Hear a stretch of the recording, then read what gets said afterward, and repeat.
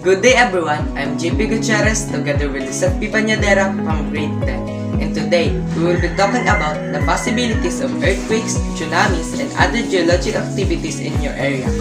Our role is simple student seeking to help the government. Remember, preparedness is a major phase of emergency management. How it is likely these geologic activities will happen in your area. So, without further ado, let's start. Possibilities of earthquake, tsunami, and other geologic activities in Mercedes, Camarines Norte. Earthquake, shaking of the Earth's surface caused by rapid movement of the Earth's rocky outer layer. Earthquakes occur when the energy stored within the Earth, usually in the form of strained rocks, suddenly released. This energy is transmitted to the surface of the Earth by earthquake waves.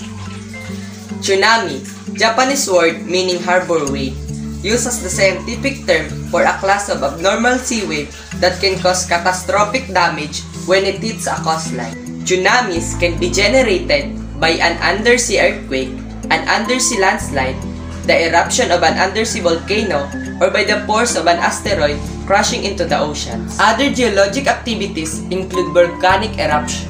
PBOX, the Philippine Institute for Volcanology and Seismology, maps out the faults and trenches all over the country. There are possibilities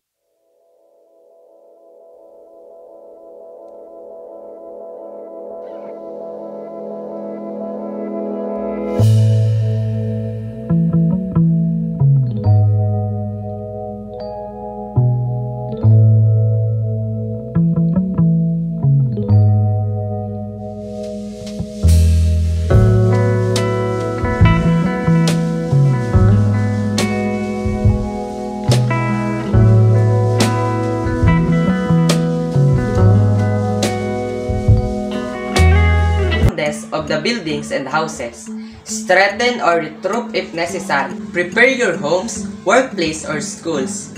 Number 1. Strap or bolt heavy furnitures, cabinets to the walls.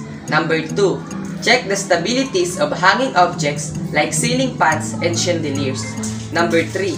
Breakable items, harmful chemicals, and flammable materials should be stored properly in the lowermost secured shelves. Lastly, familiarize yourself with the exit routes.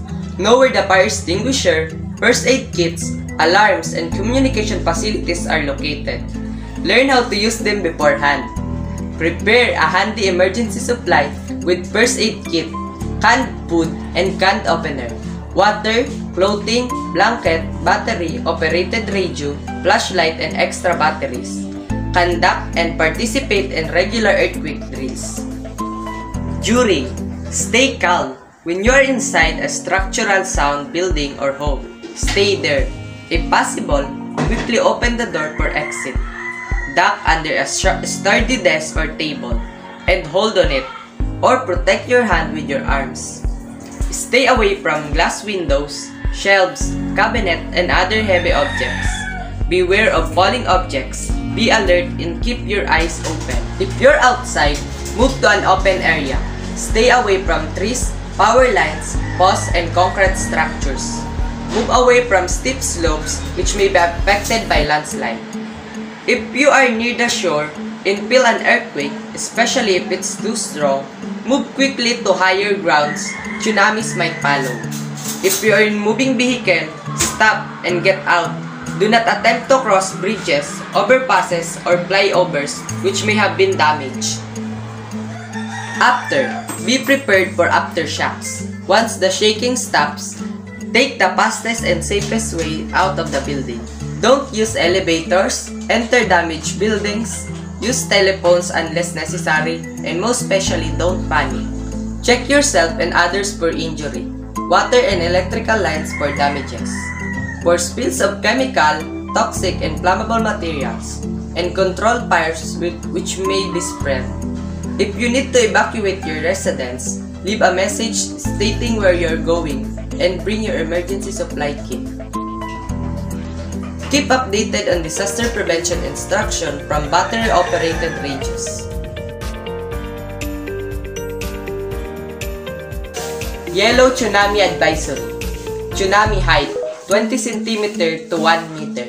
Small vessels may be capsized. Anybody exposed offshore will be caught in strong tsunami currents in the sea. Red tsunami warning. Tsunami height 1 meter to 3 meter. Tsunami waves will hit, causing damage to low-lying areas. Low elevation structure will be flooded, and anybody exposed will be caught in tsunami currents. Violet major tsunami warning. Tsunami height 3 meters and up. Anybody exposed will be caught in tsunami currents. Low elevation structures are expected to be completely destroyed and or washed away. Katulad po sa Hinipaan, Matugtog at Masalong-Salong kung saan nasa coastal areas po tayo, isang advice is to get out of the water and leave coastal areas immediately. Flee immediately to high ground.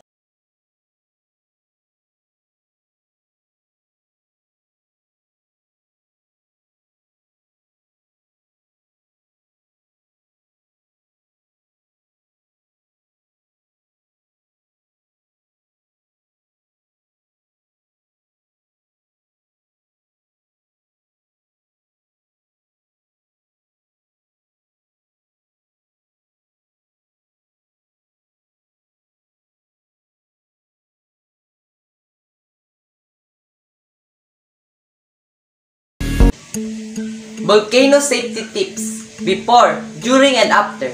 Before, have your emergency kit ready for evacuation. Review the city.